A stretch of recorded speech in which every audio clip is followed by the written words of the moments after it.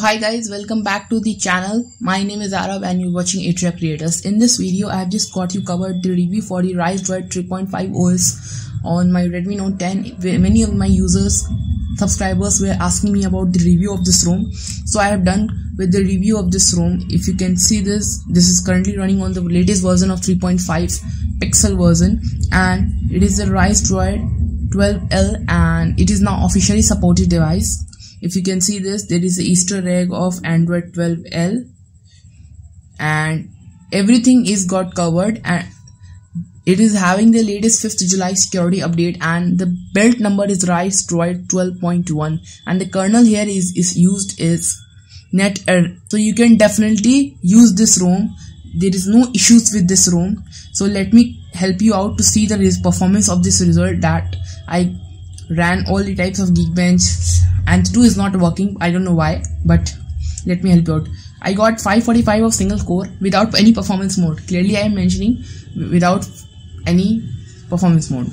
Next it is the 1530 of multi-core score, and apart from that, this is the performance mode enabled scores, and you can see this 543 is single core score and 1523 is a multi-score score, and it is the 84% to its max performance. That's first time Geekbench, sorry, not CPU throttle result, and this is not got covered in any performance mode. This is got covered in a performance mode, which gives me 93% to its max performance. All the CPU throttling used in 20 threads. So this is a 22973 is a storage speed test, and it is a better storage speed test if you can see this.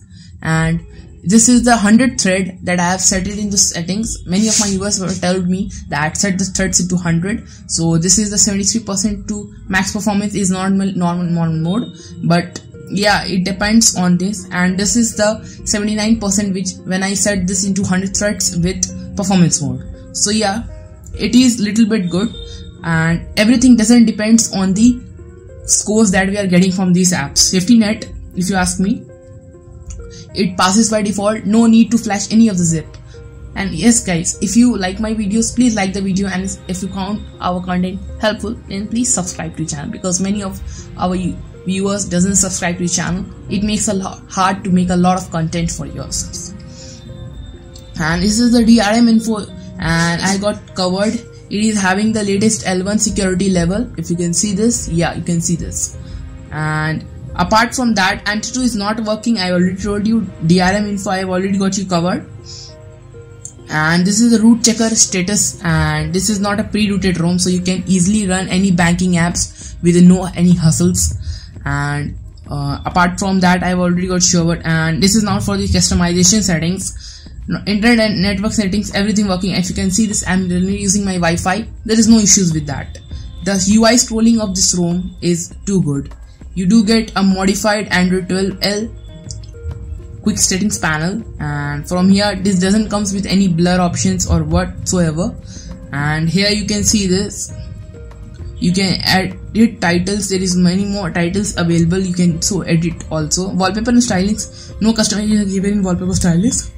And in the customization part, there is a bunch of customizations that I can't tell you in this full video, but you can do check out this, and you will be happy to see this.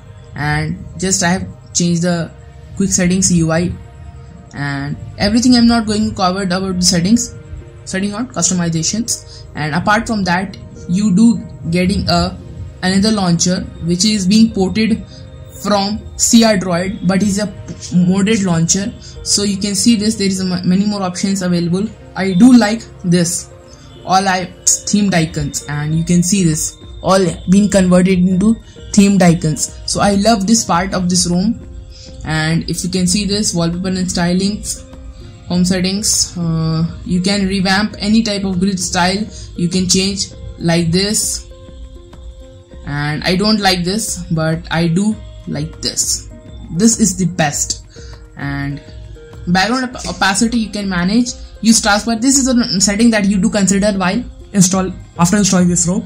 If you found our content helpful, then please like the video and share with your friends that who wants the custom ROMs in their device.